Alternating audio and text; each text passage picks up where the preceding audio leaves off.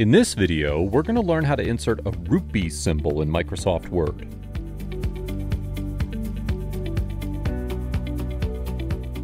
The Indian rupee sign is the currency symbol for the Indian rupee, the official currency of India.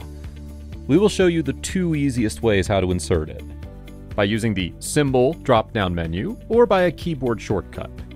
Place the cursor where you want to insert the rupee symbol, navigate to the Insert tab, and in the Symbols group, select the Symbol option.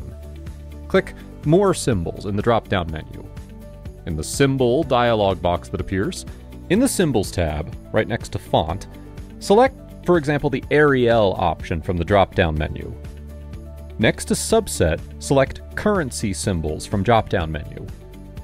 Click the rupee sign, click Insert, and close the dialog box. Once you've used the rupee symbol, it automatically appears in the Recently Used Symbols list in the Symbol menu, so you don't have to open the Symbol dialog box the next time you want to use it. The second way to insert the rupee symbol is by using a keyboard shortcut. Place the cursor where you want to insert the rupee symbol, then on your keyboard press Alt plus 8377.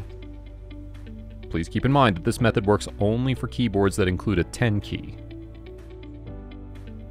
If you found this tutorial helpful, reward us with a like.